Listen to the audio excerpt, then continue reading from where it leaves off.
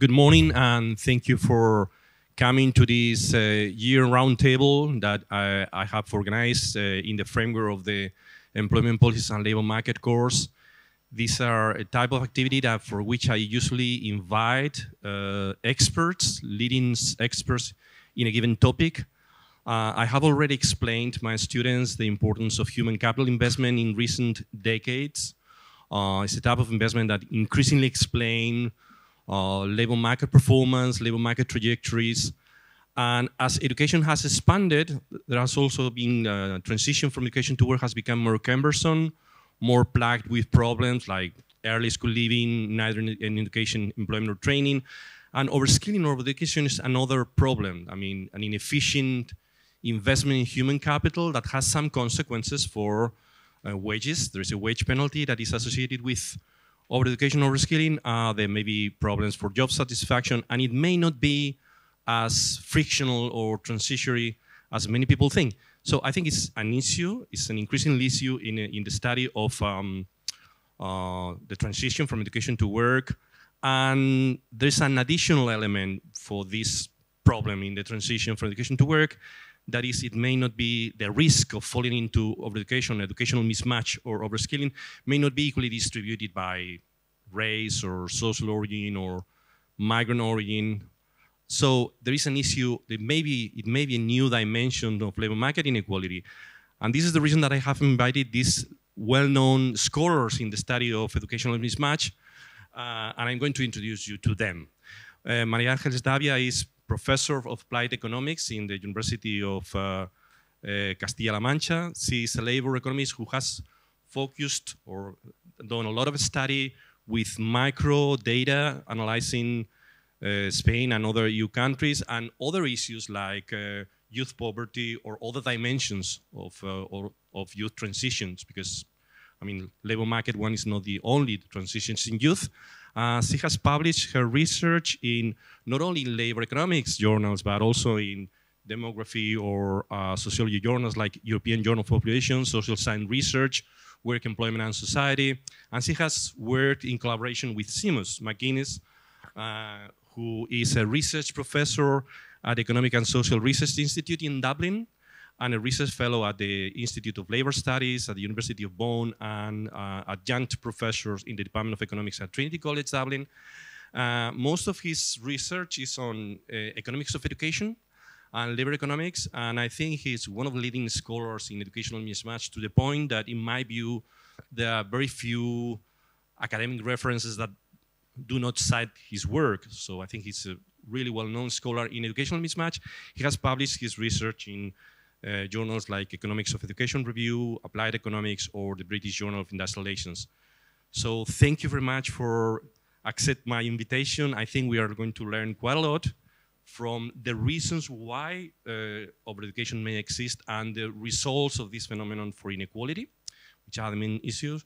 They are going to talk approximately 20, 30 minutes each of them, and then the room will be open to questions. So welcome to our course. Well, good morning, and thanks, Luis, for the invitation. It's fantastic to be back in Barcelona again. So we don't have a huge amount of time, so I'm really going to just talk in an overview in terms of why are we worried about what is mismatch, what are skill mismatches, why should we be worried about them. I'm going to focus in particularly on educational mismatches and really well, what do we know in terms of what causes them, what are the drivers, the causal factors, and what don't we know, what are the gaps in the literature of this thing, of which there are many. So I'm going to talk, introduce the concepts of skill mismatch, the different types of skill mismatch that exist, some of the stylized facts that the research has produced. I'm going to then look at where is policy focused on this area, and demonstrate that there actually is a paradox, that the policy focus at a European level tends to be where the evidence is thinnest, and there are a lot of assumptions underlying that. I'm going to deal with the view, well, is it the case that over-education is driven just by having too many graduates and too rapid an expansion of the supply side?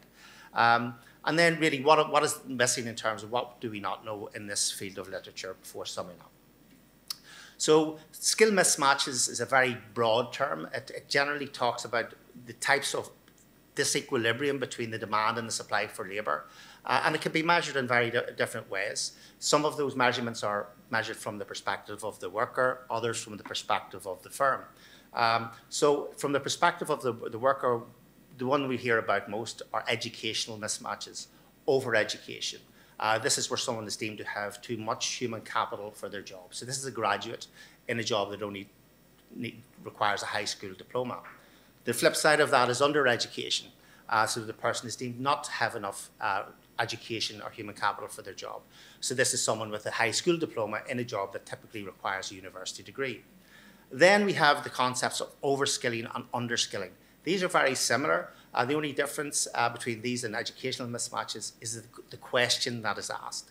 The question that is asked for these measures is, to what extent do your skills and abilities match the requirements of your job?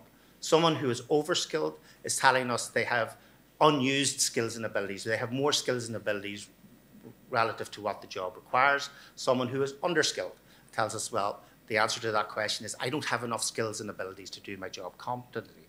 And obviously, underskilling and undereducation will be correlated.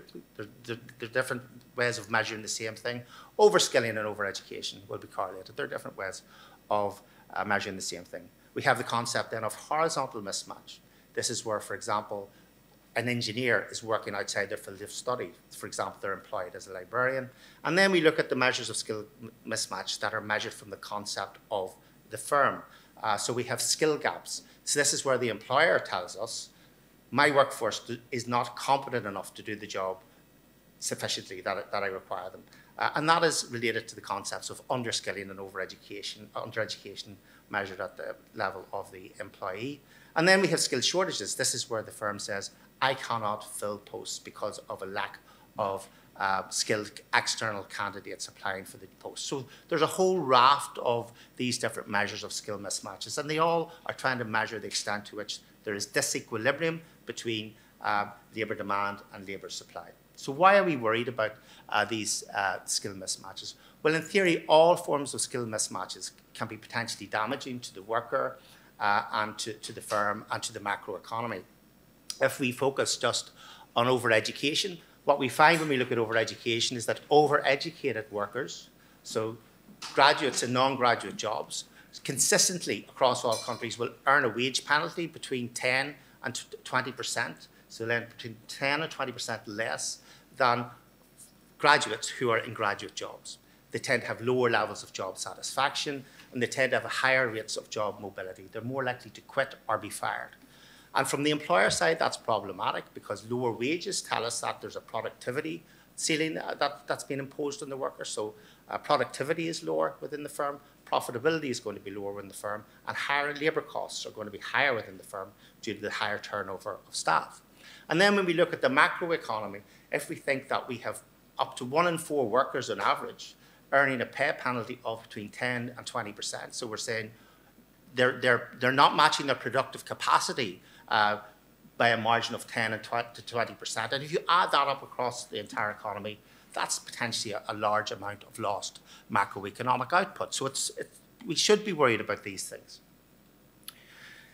But when we look across the literature, across all these forms of skill mismatch, it's very, very skewed. And you can see there, we have 2 papers, one from the Journal of Economic Surveys, with an updated for 2017 to 2022 for a forthcoming book chapter. And you can see that most of the research is skewed towards studies of overeducation. So 70% in recent years of all papers published in this area were in overeducation. If you look at the papers on skill shortages, just 3%, we could just find 2 papers on skill shortages published in the last 5 years. This is not because scholars think overeducation is the only thing that matters. It's the only thing that's easily estimatable. If we have a labour force survey with occupation and earnings, we can measure overeducation in every country. All of the rest of these phenomena require specific survey questions and approaches. So that's why the literature is skewed so badly as it is. And we look at the distribution of studies by country relative to the incidence of overeducation. Again, this tells us that it is not the countries that have the worst problem that have the most estimates. So if you look on the right-hand side, the country with the most estimates is Belgium. But in terms of, they have a mid-level incidence of overeducation. but Belgium has the best data. So they're able to generate lots of studies of overeducation. If you look at Ireland, we have one of the worst problems with overeducation up here. Almost 40% of new graduates are overeducated in Ireland, but we have very few studies because our data infrastructure isn't as good.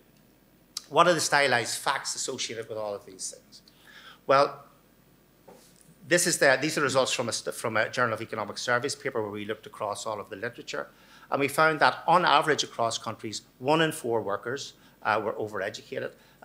That was based on 241 estimates. And the average pay penalty is 13.5%. So an overeducated worker, on average, will earn 13.5% less than one that is matched with similar levels of education. For undereducation, the incidence is lower, and we don't find a wage effect. So there doesn't look to be a productivity issue there with undereducation. Overskilling, similar to overeducation, about 1 in 5 workers, but a lower pay penalty. And then with underskilling, we didn't find any productivity effects. When we look at the literature on skill shortages, there is virtually nothing that links skill shortages with low productivity. And that's an important point. So where's policy focused? When we look at what the European Commission or national governments do on the areas of skill shortages, where are the actions focused? We looked at this in a previous paper, and we found that so the country-specific recommendations are the National Reform Programme recommendations. These are recommendations that the European Commission give to each country and say, this is what you need to do on your labour market policy. And when we looked at that, basically all of the focus was on skill shortages and skill gaps. So even when a country-specific recommendation didn't mention skill shortages, it was clear to us that's what they were referring to. So this is the concern for policy, and all of these countries specifically mentioned skill shortages and tackling skill shortages in their CSRs and their national reform programme recommendations. So here's the problem, is that when we look at policy, despite the fact that we have now hundreds of studies that show that overeducation is damaging in terms of imposing a wage penalty, we have some evidence of productivity effects and job satisfaction, it's completely ignored in terms of where policy is focused. Policy is focused on the area where the evidence is thinnest. This area of skill shortages, even though I've shown you that there's basically no literature on skill shortages, and certainly nothing demonstrated that skill shortages are a cause of negative productivity. Why is that the case? Well, when we talk about educational mismatches, there's a problem. Politicians think these guys are telling us there are too many graduates, and the solution to this is to really start restricting the growth of higher education. And politically, that would be a very difficult thing for anyone to say. But that's not actually what the evidence tells us. There's also this assumption that, well, we're fixing skill shortages, so we have generated a new apprenticeship program that will also deal with the problems of overeducation because there's more qualified graduates in areas where they're required. There's limited evidence to support that. There's also the case, as Louise said, that some policymakers believe that these mismatches are a transitory issue. They will go away over time. People, oh, okay, I'm in a bad job. But they soon figure out that's a mistake and they move on to a matched employment. That's not the case. If you are mismatched, you are more likely to job separate and you're more likely to enter into another form of mismatch. And also, obviously, employers are a very strong lobby group in countries and within the EU. In terms of what causes overeducation, really the literature is very patchy. We have lots of studies that show, well, this is the wage effect, this is the job satisfaction effect, this is the mobility effect. Very little actually telling us what are the drivers. There's been some attempts at this. Basically, what we see is overeducation tends to be counter-cyclical. It tends to be lower when unemployment is lower. Sorry, it's pro-cyclical. It's also influenced by the form of the educational system. If there's more vocational education within the system, the lower the overeducation rate in the country. And also, crucially, we find that overeducation, particularly among females, is much lower in countries that have good childcare and legislative protections for people going off for current reasons. Is overeducation driven by too many graduates? No, it's not. So this is again, looking at countries, if we look at the last 3 columns, overeducation isn't increasing everywhere. So if we look around, this is the EU 27, so the 3rd column, these are the countries where overeducation was increasing. Some of them had a negative trend, some of them had no trend at all. But if we look at the second column, we can find that actually overeducation of younger people in countries tended to be lower relative to older cohorts. That would tell us actually overeducation amongst young people is falling as education is expanding. And actually we find that to be the case. So this is ISCIT level. These are the proportion of graduates averaged across the EU 27 over time. And that's the red line. You can see that that education expansion is increasing. But we can see that the overeducation rate there is actually falling amongst that cohort. We have another two papers where we use panel data to actually show that there's a negative causal relationship between education expansion and overeducation. It is not driven by having too many graduates.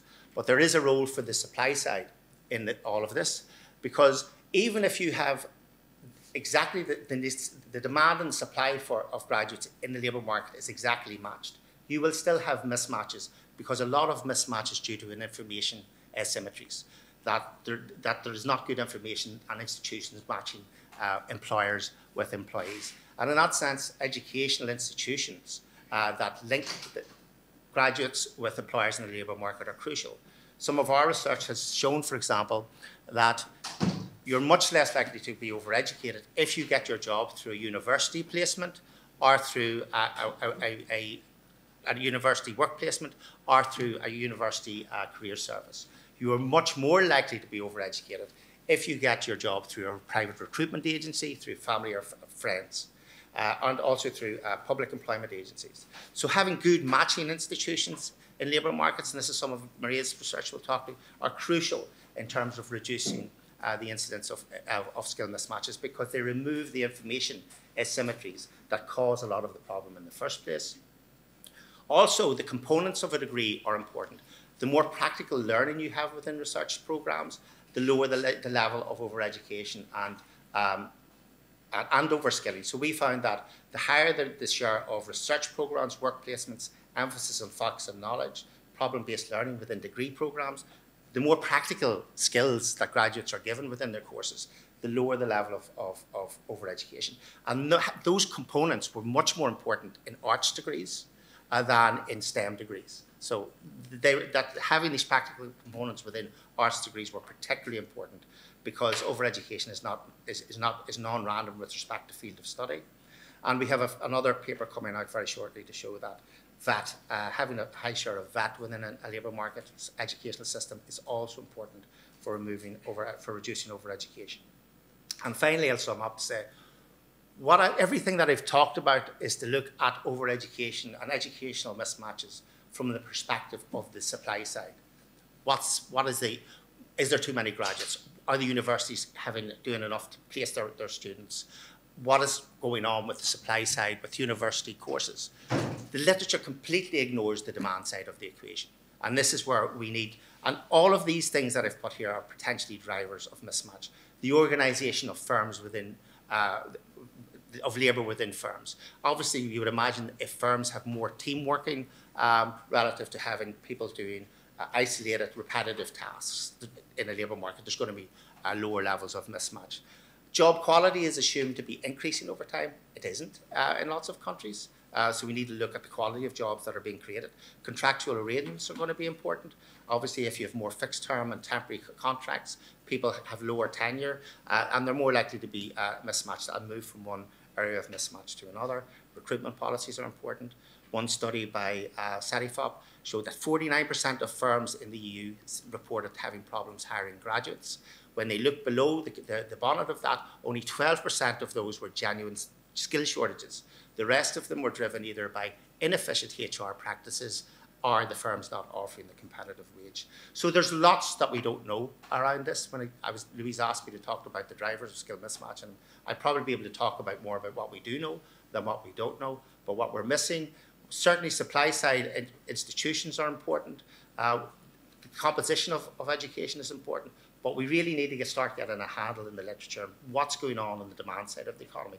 What are employers doing to contribute to the problems of skill mismatch, and actually what is their role in resolving this from a policy perspective going forward? Thank you very much. It's been very rich. This is just the end of your presentation. It is. Okay, thank you. And that's the conclusions, which is So, basically. So, hello everybody. I would like first of all to thank Luis for his invitation. I'm absolutely thrilled, and well, I mean, it's a honor being invited to Pompeu Fabra. It's a honor to be invited by Luis Ortiz, who is a colleague I admire a lot, and it's a honor, of course, and sometimes scary as well, to be invited together with Seamus, because Seamus, for me, is a master in these kind of issues, and because he is an international renewed scholar in the educational mismatch, he is as well the external advisor in the research project that you can see here, which has been funded by the Spanish Ministry of Science. So part of the evidence I'm going to speak about today is related to the topic he's been, to the project and to the topic he's been talking about. Actually, I got a copy of his slides 3 days ago, and then I made sure my presentation fits into this. And as well, some of the evidence I'm going to show you is part of the results of a research stay I could do this summer in Esri, and he was a wonderful host. So I really appreciate that. So I'm going to go through very quickly through the Spanish context and how the education expansion has evolved in the past decades, and what is the situation of young people in relation to that education expansion. Then I will remind some of Seamus' messages in his presentation, because I will be talking about Spain and the inequalities across fields of study, the extra education like graduate education, supporting job search policies, the region of origin, and the patterns of geographical mobility. And none of those differences is neutral to family background. So most of the evidence I'm going to show is about how family background, measured by the level of education of parents, is influencing the risk of overeducation in young graduates in Spain, for which I will be using EILU, the Encuesta de Inserción Laboral de Universitarios, which is a special survey run by INE, the National Statistical Office, describing the labor market insertion of university graduates in Spain. I will briefly present this and focus on my results, which I hope will be well knitted with Seamus' presentation. So you see here that Spain, this is the proportion of active population in Spain, both adults at the left side and young people at the right side, with tertiary education in the past 30 years. And you can see that for adults, there has been a continuous increase in the proportion of active population with tertiary education, higher for women than for men. But for young people, it has not been always the case, and during several years before the crack in 2008, we had even, a lower proportion of people with tertiary education. But now we are, of course, in a new track, and the proportion of active population in the age group 25-29 with tertiary education is really high for international standards. It's about 60% of women and 48% of men. If we compare if we compare the composition of employment and the composition of jobs, we will see something that Seamus was mentioning, the fact that overeducation is not only driven by the education expansion. So the pink line is the proportion of employed people with tertiary education. They are adults, males and females, in Spain. The gray line is the proportion of adults working in ISCO 1, 2, or 3. So they are managers, professionals, or associate professionals. They are working in jobs which are supposedly requiring university education or tertiary education. If the mismatch was only due to the proportion of people with the right education attainment, then overeducation levels in Spain should have been negative in the beginning of the 19th, and they are not. The red line, the dotted line, is the proportion of adults with tertiary education who do not work in managerial positions or professionals. So we have a problem of overeducation which goes beyond the supply side. And Spain, in this map, This map is taken from your table, Seamus. So you can see that Spain is one of the countries where overeducation is higher for young people than for the rest of the population. So we are not in this majority of countries. We have a problem of overeducation in young people. Supply matters, and policies helping supply and demand to meet are very important. That's one of the lessons from Seamus' presentation just a few minutes ago. And we see that job search methods are very important. There's a wide evidence on that. And Seamus has also mentioned that mismatches across course content are very important. So I'm going to go through these differences. Job search methods, fields of education, type of program, type of university, and the acquisition of extra skills, plus geographical mobility. None of which is neutral to social class, because in those issues, social class or the family background has a very important role.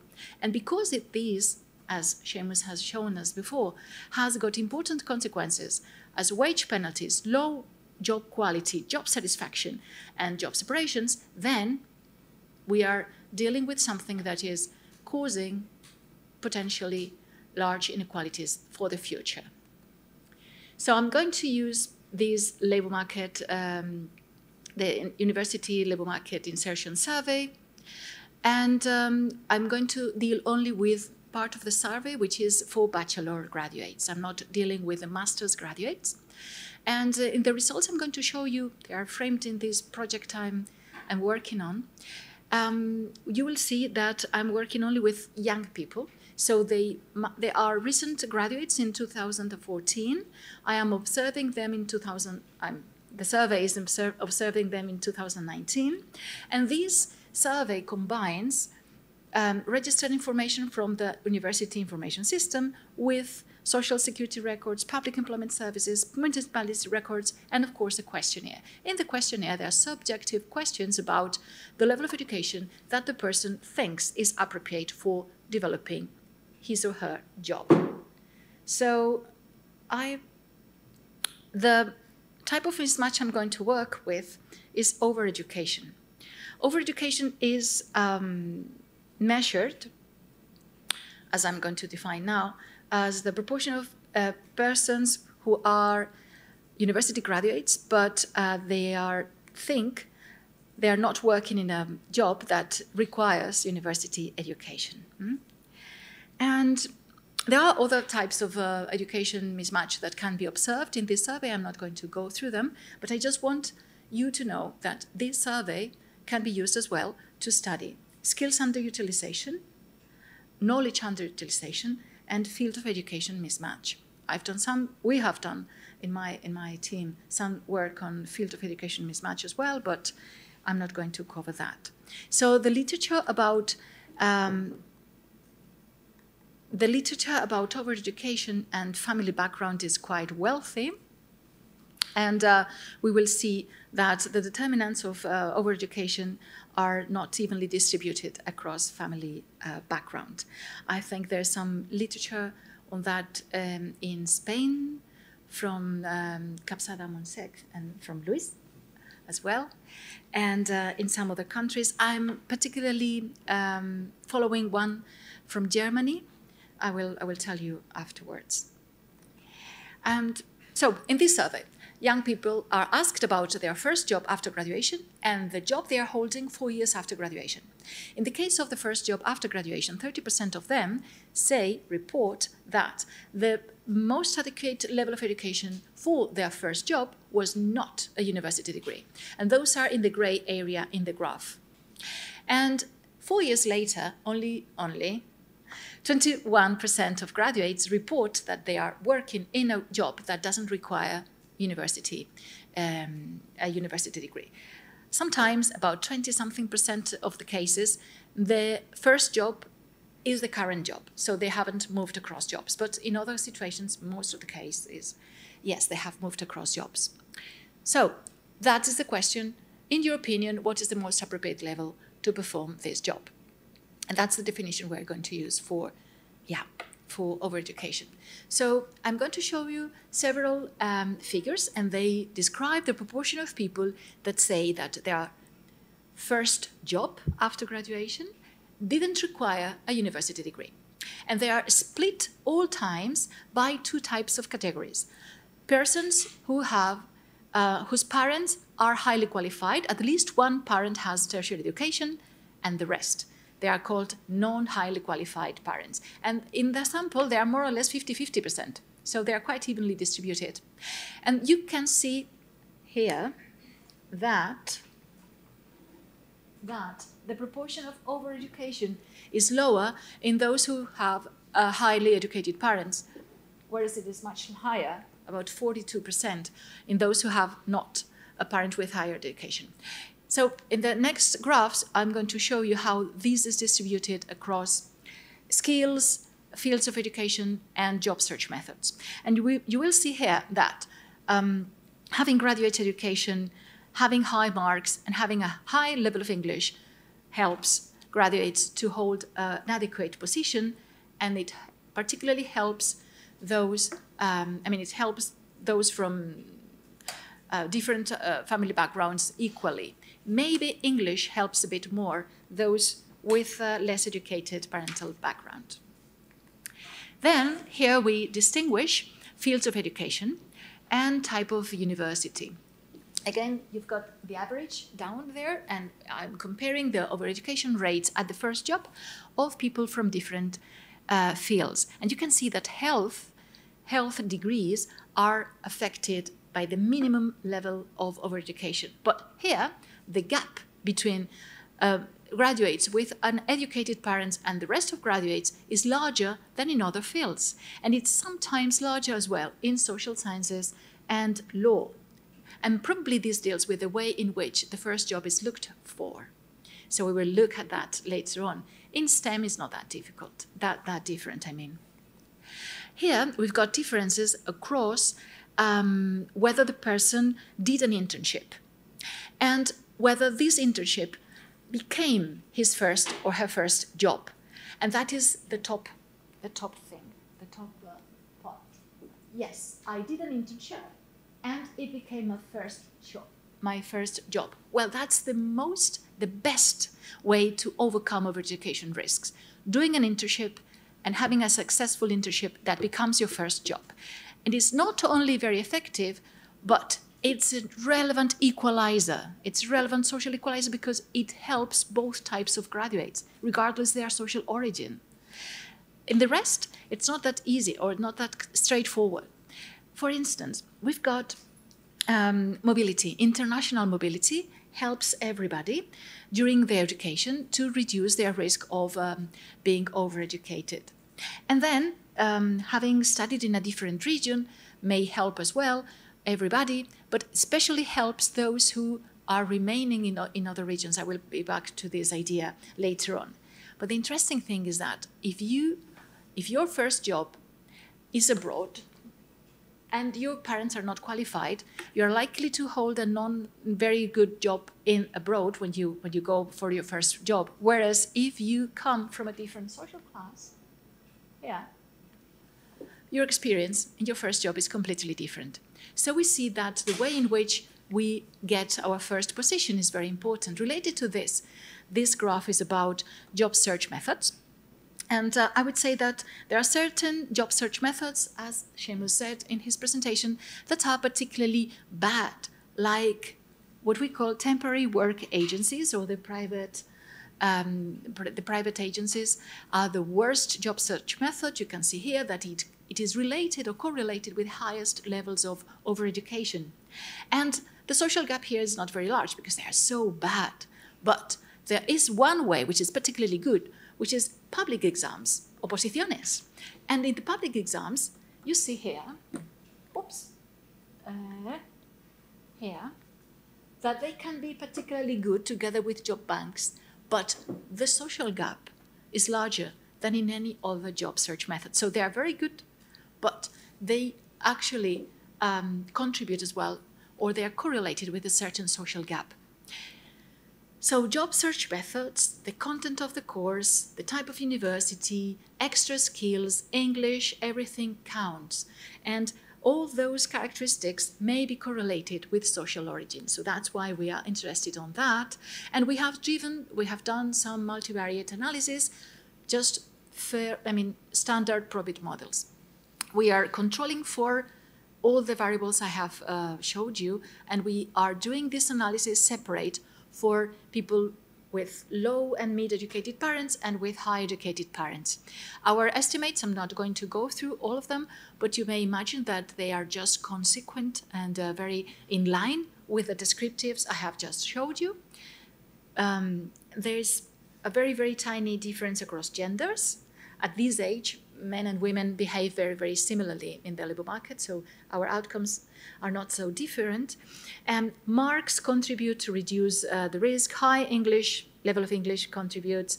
Private universities have a higher, a lower level of education, and so on and so forth. We are controlling for more and more control variables, and we show that the results are quite consistent with the descriptive analysis. So I will move quickly through that. But by having done the analysis for two different samples, those with non-highly qualified parents and those with highly qualified parents, we are able, these are just the coefficients, and I'm insisting on the ideas of before, we are able to do this. We are able to decompose the gap between overeducation risk of persons with parents with a high level of education and the rest. And the original gap is about 13 percentage points, out of which about between 5 and 6 are due to differences in the composition of the sample. They are like the explained part. And about between 60 and 50% is the unexplained part of the gap. The explained part of the gap is measured by the differences in the composition of the sample, because all those qualities that are driving a lower overeducation risks, like studying health, going abroad while in education, having a good level of English, and so on and so forth, are more concentrated in families with highly educated parents. And by doing this, we are able to see which is the distribution of the variables that are explaining the explained gap, the explained part of the gap. You see that English, high English command is very important, probably not in itself, but because it is related with other things. And the average marks, the two yellow things, are about personal skills. They are very important, and the distribution is not socially neutral. Then the blue ones are the characteristics that deal with the education system. So having studied in private universities is important, but the field of education is even more important than that, and having gone through graduate studies. The gray areas are for job search methods. So those would be the part of the explained gap, which depends on the distribution of job search methods across social classes, and the green areas are for mobility, geographical mobility, for education and during education. Their impact is smaller than I would expect, but they could be combined with the usage and the command of English speaking, so maybe altogether they're part of the story. The gender part is very tiny, is this purple thing, this purple part. So you can see that in this part of the career, gender is not having, is not defining a very, very important gap. So 4 years later, parents and family still matters.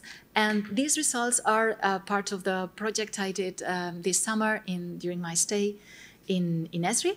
And we were looking particularly at mobility within the country and abroad, for study during education and after education. And we distinguish early leavers and late leavers. Early leaver is a person who leaves his parental home to study the degree.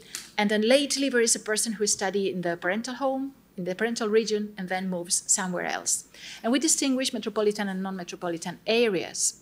So 4 years after the education has finished, we can see people who have been studying in different regions from the area of residence, and here as well working in their first job in different regions to their area of residence, usual area of residence. And what we find is that the main trajectories that may have an impact on overeducation are not evenly distributed across social class. So 50% of graduates with non-educated parents are always living in non-metropolitan areas, always. They live there, they study there, their first job is there, and their new job is there as well. They don't move.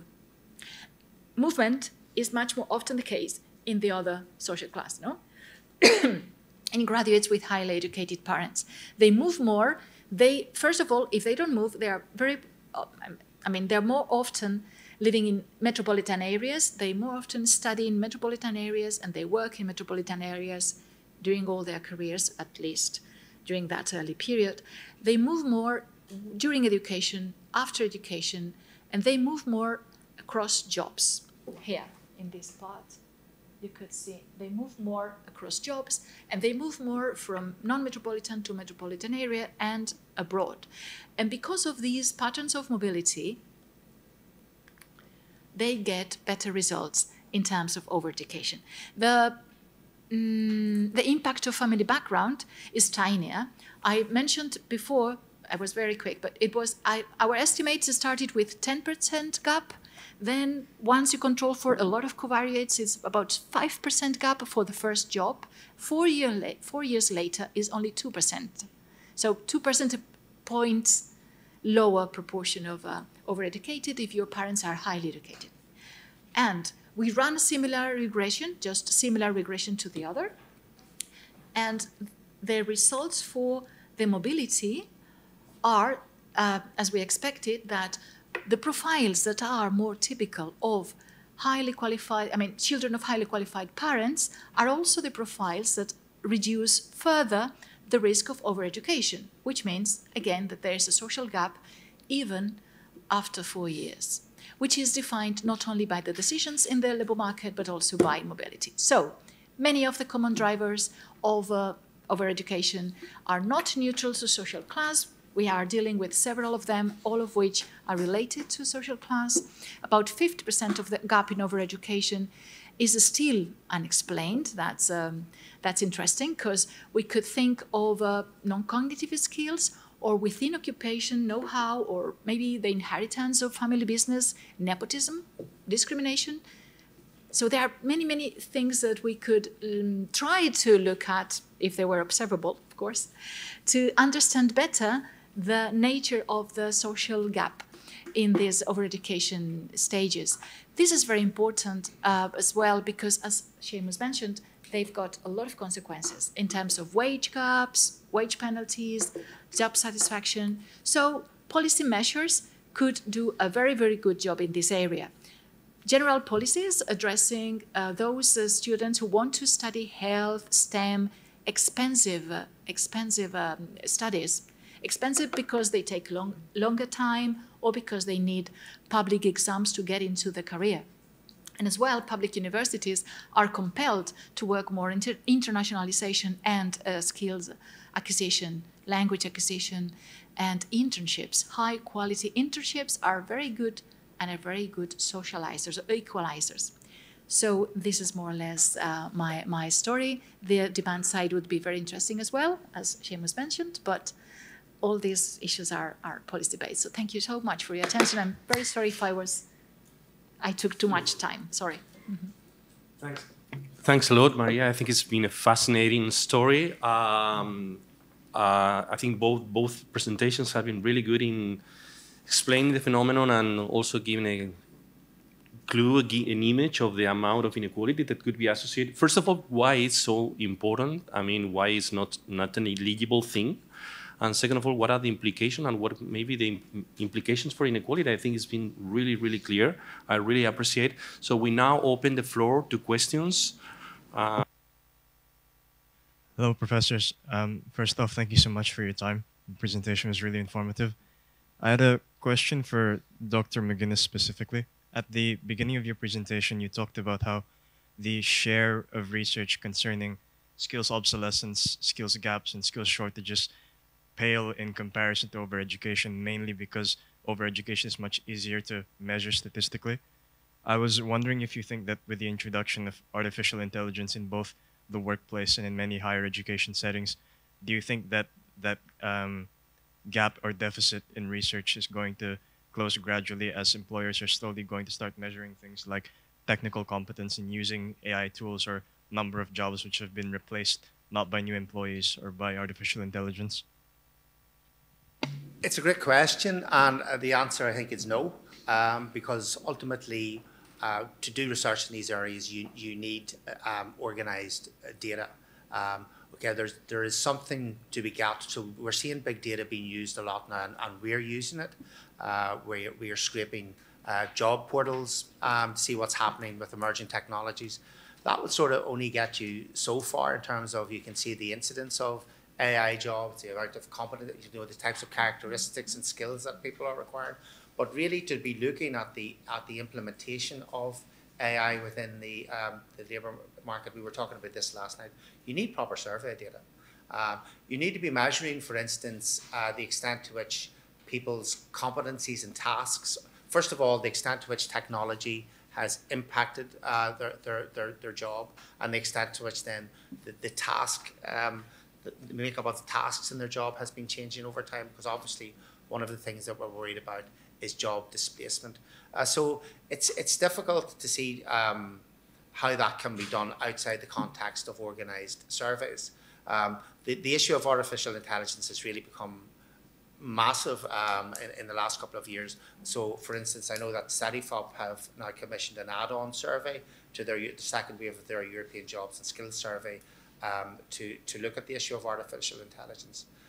That fieldwork on the second survey was done in 2022. What I will tell you is that only around 13% on average of workers say that technology is impacting their jobs at the moment, and also resulting in a change in the composition of their tasks within their employment. And I would be cautious around this. I mean, in 2013 we were told that 50% of all jobs were going to be automated, based on the Frey and Osborne research. And really that was a complete exaggeration. Technological change has always been present, and labour markets are always changing, and the composition of occupations is always being affected by technological change, and whether that's robotics, whether that's automation. The question is whether AI is going to have such a revolutionary impact that some people are arguing. It will certainly have changed the composition of employment, because organisations and firms that will be using AI, there's going to be a legal framework that's going to be extremely difficult to navigate, and so anyone that's employing or developing AI will certainly, there need to be more people employed within jobs. There'll be more lawyers for certainly in the labour market as a result of AI, to ensure that compliance takes place, and there will be new professions certainly created by it. But the question is, to what extent will that displace current occupations? I think it's more questionable. What we see with technological changes, yes, it does change some tasks. It does replace some tasks within jobs. And generally that results in a higher intensity in terms of the skill composition of jobs. More jobs will be more complex, more value added. It does have a negative side, and that it tends to also drive increased job insecurity. But no, I think we're going to need proper data to be consistently captured, really, and it is important to monitor how AI actually impacts the labour market going forward. But I'm more cautious and more pessimistic, so more skeptical about what its impacts are going to be going forward than maybe some. So my question is for both of you. There are some papers in the literature that argue that over-education is more like to get the job, to get accepted to the job, because it's more like credentials and so on and so forth. And overqualification is more about the productivity side. That is, once you get in the job, how productive you are. What is your take in terms of like the relationship between overeducation and overqualification? Would you agree, or do you think completely different? Thank you. Well, overeducation and overqualification are just two terms for the same thing, to be honest. I mean, so overeducation is overqualification. Now, the issues is overeducation and overskilling, two different things. There are correlated and there's weak correlations, but basically, I suppose the question is about in terms of transitions. I view overeducation as being similar to unemployment in that it scars individuals. So it's not a good strategy to say, well, and this is some of the early literature argued around career mobility, that people went in low in order to get experience, so they became purposely overeducated in order to gain key experience, and then they would become matched later on in their career trajectory. That has been disproven in the sense that I've done work, and lots of other people have done work to show if you look at the transition pathways of people who are mismatched, again, they're more likely to quit and more likely to move when they get another job to another state of mismatch. So I think it scars people in the same way that unemployment does, that it gives puts a negative signal to the employer vis-a-vis the individual. We've also done work on using panel data to measure the state dependence of overeducation in terms of dynamic models, and there is high state dependence. Once you become overeducated in period X, you have a very high probability of being overeducated in period X plus 1. So it is, I mean, this is some of the arguments that policymakers say, oh, don't worry about these guys. They'll figure out they've made a mistake and move on. But the evidence suggests actually it's very difficult to move out of a state of mismatch once you initially become mismatched. Yes, my question is for Professor Davia. You were talking about the mobility of jobs and studying within Spain, but what's the impact of the international mobility, and also how can this mismatch, educational mismatch, impact the brain drain that many, for example, Southern European countries suffer respect Northern European countries, or the whole Western world respect the United States, which is an attractor of talent, and how it compares across other countries, and if other countries that are suffering a brain drain are also suffering an educational mismatch. Yeah. So, thanks for the question. I think I was too quick. I was obsessed with not taking too much time, and I must admit that I was very, very quick. So what I've got here, yeah. So these are the results of our model. They are average marginal effects. So you could see that there is a reduction by 6 percentage points in the risk of overeducation for those who did some international mobility during their degrees. And it is also interesting here that having a new job abroad, the first job abroad, is related with a high proportion of overeducation, like 20%, 20 percentage points more, which is a huge distance for those who are not following highly qualified parents.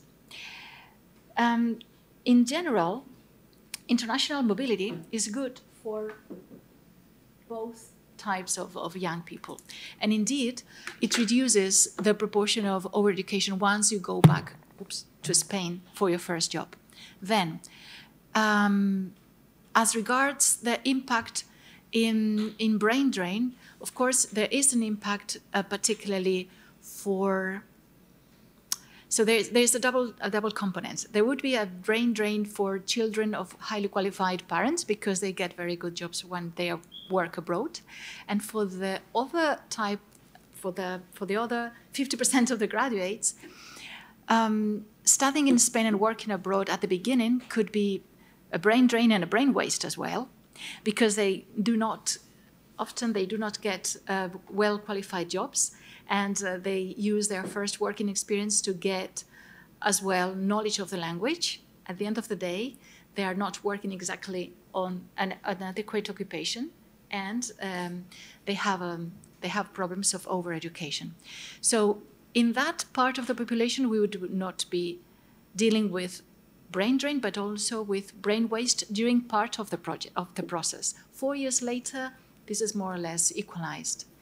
Regarding the second part of your question, I'm afraid I don't have information on that on international basis, so I wouldn't dare to see how, or to to answer about how Spain compares in brain drain with other countries. Of course, I am aware that it is a problem, and when sometimes some people say, well, you see, the high levels of overeducation in graduates in Spain is due to the low quality of university education in Spain. I always answer the same, which is, if we were providing bad quality graduates to the labor market, they wouldn't get the jobs they get outside Spain. So maybe it's not that bad, no?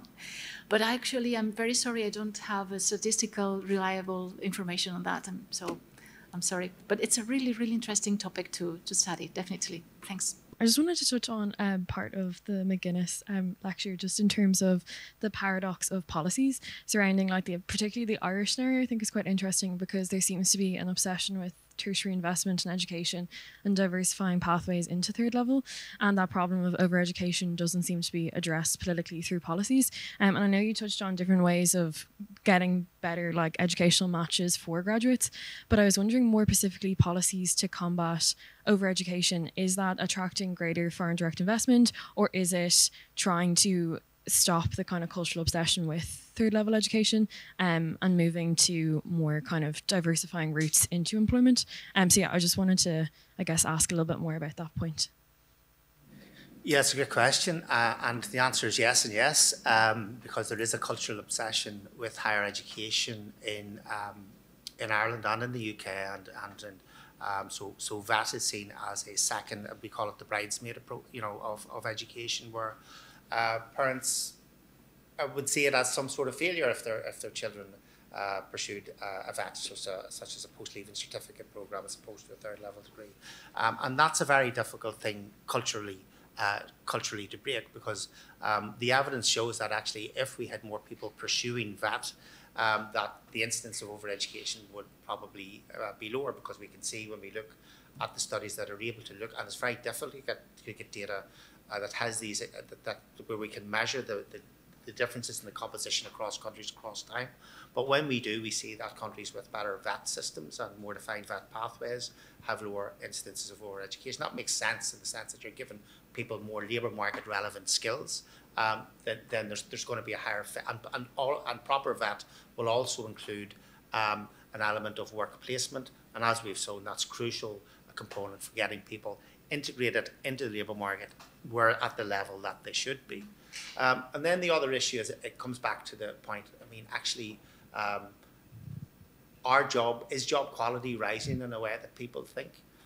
We have lots of foreign direct investment in Ireland. Lots of it is highly paid.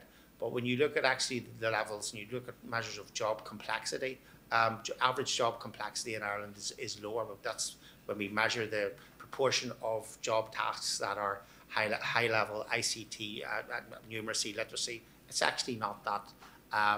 It's pretty low internationally, and that tells me the job quality and FDI isn't as while it's highly paid. It's not necessarily as productive as it could be. So certainly, as I said, going back, there is a lot to be done on the demand side, and I think you have to look at, countries need to look at their strategies around foreign direct investment, around the support for indigenous firms, and that has to be a part of the problem. Is that is there really enough qualified, good quality jobs for young people to enter into? Just because you have growing high wage growth within an economy does not necessarily mean that you have growing job quality. So I think it's important perspective from policy, as are our range of other demand side factors that need to be looked at. Hi. The question is for the Professor Maria. And find an appropriate database. It is complicated. So I saw that you use like a specific database, but I think, or I believe that there are a lot of things that you can find in your investigation, like in the part of education and social mobility. So the question is about that. What kinds of database would you like to have for the next research? I mean, any specific in this part of education or labor market or social mobility? the most important, you believe? I see. So this is like the letter to Santa Claus, no? Or to the three wise men. Well, part of the story behind the numbers I've got, and part of the story in the 50% of the gap we are not able to measure, deals with non-cognitive skills, knowing how to deal with people, knowing which door you have to knock in, knowing how to be in a public, how to speak to an audience, the know-hows of a profession. So the trajectory you're going to follow, which is the occupational culture. So that's why probably there are so many, I don't know exactly how many, but it is not uncommon to find a medical doctor who is the son of a medical doctor, who is the son of a medical doctor. That doesn't happen by chance. So if we could measure here exactly the occupation of the parents and not just the education attainment, we could see these occupation similarities with parents. That could be absolutely great, of course. In the case of Spain, we are not diverse enough in terms of nationalities in our young university graduates. So not many of our university graduates have parents from an immigrant origin. That would be interesting as well, but that's not exactly the information. Yes, so that's part of the information we've got, but it's very, very tiny proportion. But yes, I would like to see more information on the non-measurable skills or non-cognitive skills, which are also deal with the question, the previous question. Some people consider themselves overeducated and are overeducated, but maybe they are not overqualified because they are part of the non-cognitive skills that we cannot measure until next Christmas when I get my new data from the three wise men. Part of those are not observable. So there are non-cognitive skills that are not observable in the surveys. So as part of the explanation is that we observe overeducation, but observing overqualification is something different. And the difference between both could be in these kind of non-cognitive skills that are not observable usually in the data set. So thanks for the question, and I hope the three wise men are, yes, listening.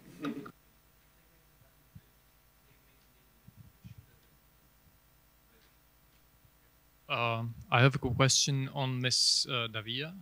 Correct me if I'm wrong, because my question depends on whether I followed the presentation correctly. If the survey about overeducation was made by survey or questionnaires among graduates, right? Could that be that maybe there is like a discrepancy between the sort of a perception of overeducation between the students coming from families that have prior experience with education at universities and the students that come from families that their parents are not university educated, meaning that they perhaps come from a background that's not that financially stable, so they might be a bit more sensitive to that. Well, thank you for your question. It's yes, it's very, very interesting. I hadn't thought about that. So the perception of overeducation could vary depending on the quality of the information you have about the professional market you are dealing with or you are addressing. That's very interesting. I wish I could do something about it. Yes, definitely. It's a good point for future research, and I don't know if there is a way to control for that. But measured objectively within the data set. Yeah. Take the perception aspect. So by comparing objective and subjective, maybe, yeah. So now I've got a new line of research thanks to you, and a new methodological proposal from Professor McGuinness. So thanks indeed. Hello. Okay. Thank you for your presentations. I was just wondering if there's a gap in qualitative research about such topics, and if there is, what angle should qualitative research take about topics of educational mismatch and labor market and etc. Thank you.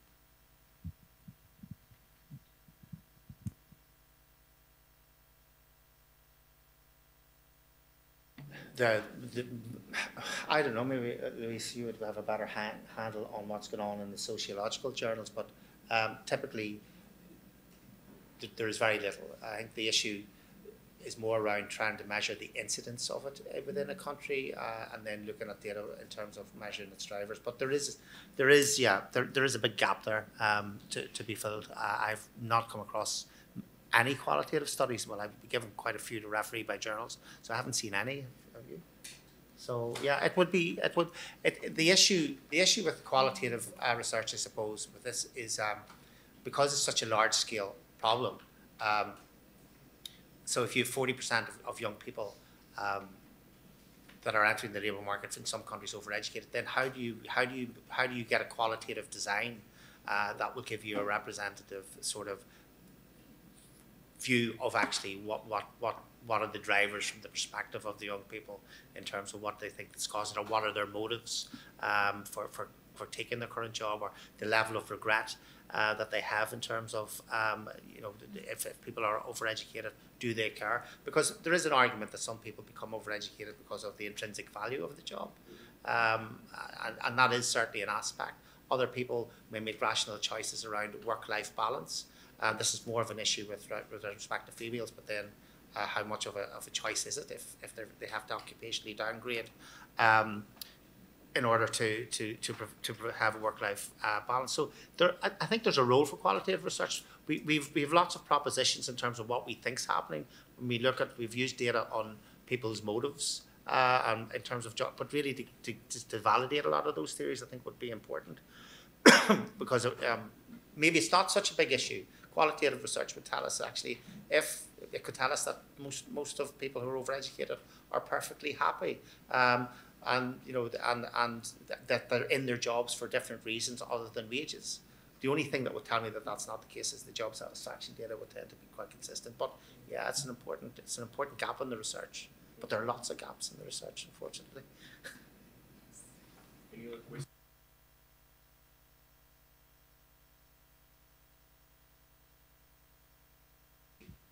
It's been really suggestive. One for Seamus and another one or a couple of one for Maria.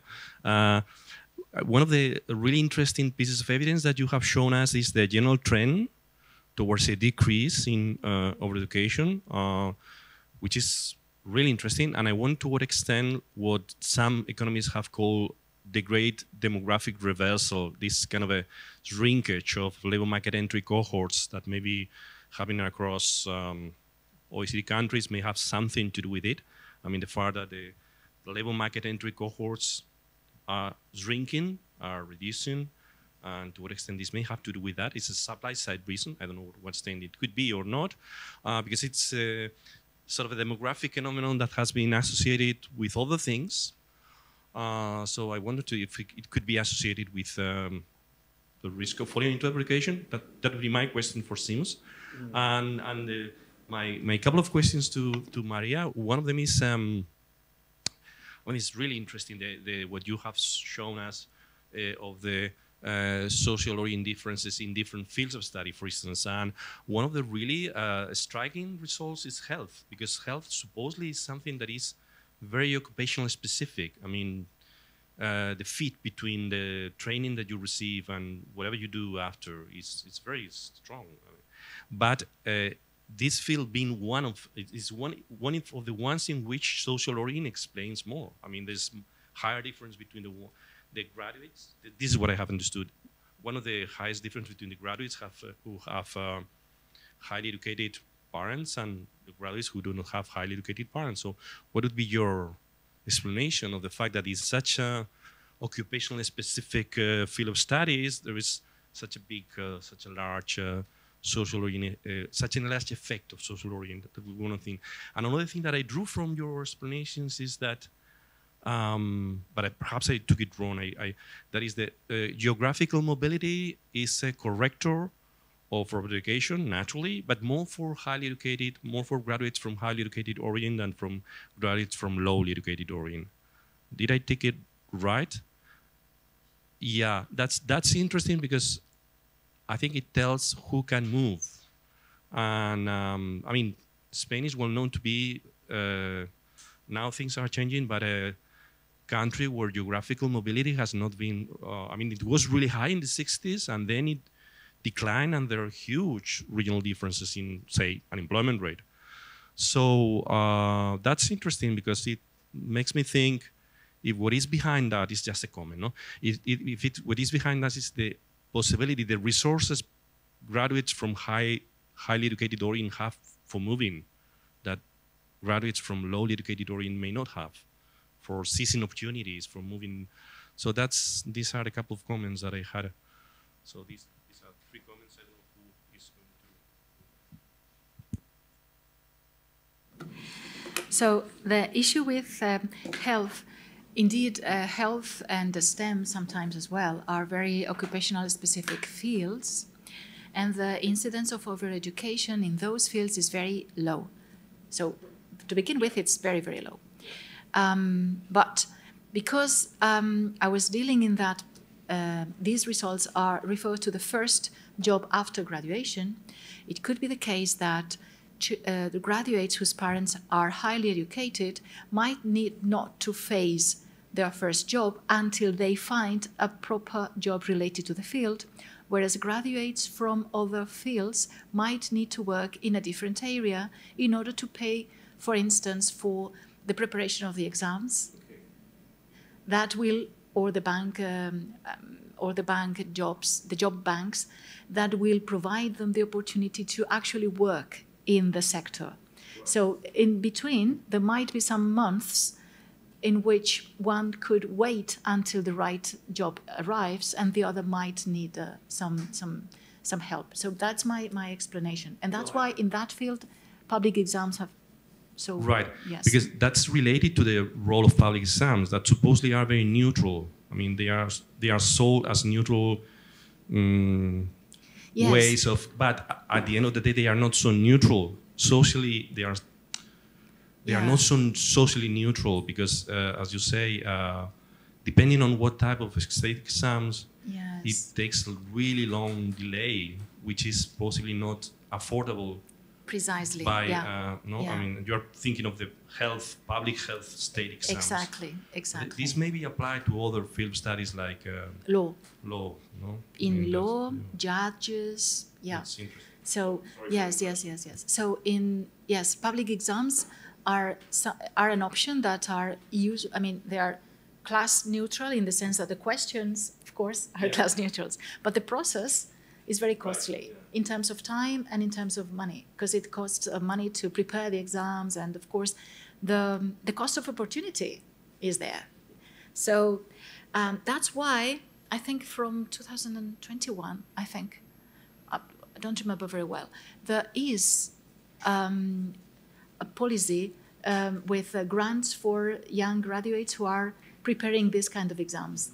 I've been told, I don't know the details. I think the amount of money they provide is not very large, so maybe they're not making that difference, but it is a new policy addressing social inequalities, helping young graduates to prepare those exams and not to need to work for so long. And as for the region of origin, when we give the opportunity to move for the first job and after that, we see what we see here. So first of all, we see that it's a question of origin, and then it's a question of movements, because here you see that the most common trajectory before the first job for graduates with non-highly qualified parents is always being in a non-metropolitan home region. Non-metropolitan means outside Madrid or Catalonia. I'm not able to isolate Barcelona, so Madrid or Catalonia. Whereas children of highly qualified parents are already more present in metropolitan regions, and they don't need to move. So to begin with, they don't need to move as much as others because they are already born, given that their parents already work in those regions, they're already born in those regions. So they've got an initial advantage on that. So they don't need to move so much. An interesting result as well we get is something about what I call boomerang kids, which is the possibility of going somewhere else to study and then going back to your home region. And that's people who are early leavers and go to a metropolitan area and then go back to the non-metropolitan areas. And for them, there is a penalty in terms of overeducation. So if they go to somewhere else and they go back home, they will face the same labor market as the graduates who didn't move to study anywhere. So they go back to a region with difficulties. In that sense, even after they've made the effort, it doesn't pay because they go back to a non-metropolitan region where the opportunities are lower. So that's why my final point, and I was so quick, I didn't pay enough attention to this, was about the demand. The demand is very important because public measures to support supply might be social equalizers, but the demand measures as well, if they are spread all over the country, they could contribute as well to reduce gaps across territories and not just across social classes. So that was my message. Thanks for the question because, yeah, I could express myself. Yeah, you've got me thinking there, Louise, to be honest. So the question is, if I get you right, you're saying because the demographic shifts and the drop in the birth rate is feeding through over time, you've lower numbers of young people entering the labour market, and that's creating a lower competition for jobs, resulting in lower over-education. That's certainly a plausible hypothesis. I would say, though, that even though you have the demographic shifts in terms of the number of young people entering the labour market, maybe falling, the share of graduates within that is still rising. So it's not clear to me that that the number of graduates is not still increasing, as even given the shrinkage in that cohort. If I remember rightly, we got that result in two papers. There was one in Oxford Economic Papers, another one in the Oxford Review of Education. That was something that we were worried about, and we did have a control in for the share of, I'd have to check it, but I think it was the share of young people in education as a share of the overall labour market, to take account of the demographic effect.